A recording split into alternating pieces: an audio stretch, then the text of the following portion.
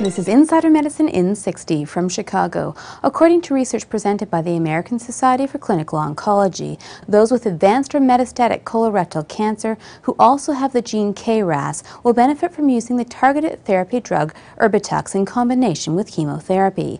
In a study of 540 patients, those receiving Erbitux experienced a 32% lower risk of progression than those that received chemotherapy alone.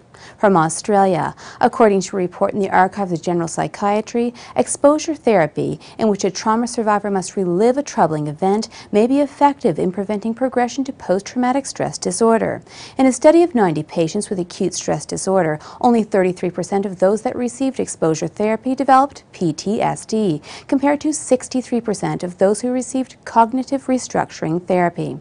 And finally, from Boston, new research shows that low levels of vitamin D are common in healthy children. In a study of 380 healthy children aged 8 to 24 months, 12% had a vitamin D deficiency and 32% had evidence of bone mineral loss. The researchers suggest that infants may need to receive vitamin D supplements while breastfeeding, and some may require regular measurements of their vitamin D levels.